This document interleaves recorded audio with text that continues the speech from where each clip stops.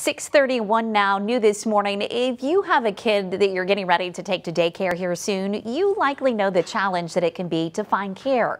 New this morning, Illinois Governor J.B. Pritzker has announced $1.6 billion in federal money to help struggling daycares and in turn, hopefully help families. Yeah, as a parent, I have grandpa as daycare and I'm pretty lucky because I know a lot of families out there that are still on the wait list and it can take months, even years to get on it. WGEM's Isabella Rossi is live in Quincy this morning to explain how one local daycare plans to hopefully use some of that money. Isabella, good morning.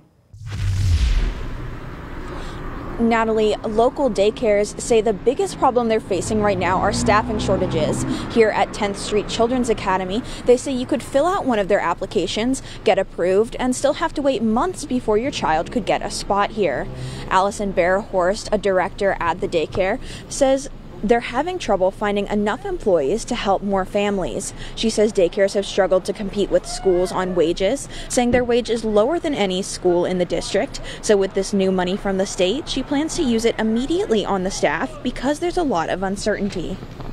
So because of those fundings, it's not, we don't know of the longevity of that. So something that we're doing is, as long as that we have the capability, we're providing bonuses for our staff and incentives, and especially those ones who are working long hours in the staffing shortage.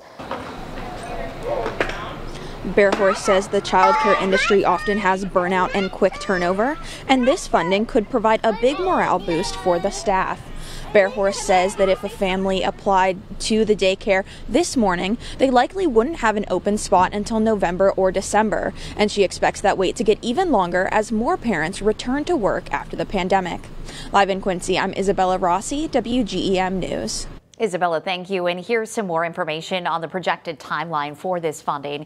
West Central Child Care Connection says that they don't know when or how much money will be coming to local facilities because that was just announced last week. But the executive director, Marla Willard, says portions of the money must be spent by the end of June. So she expects to have a better timeline next month.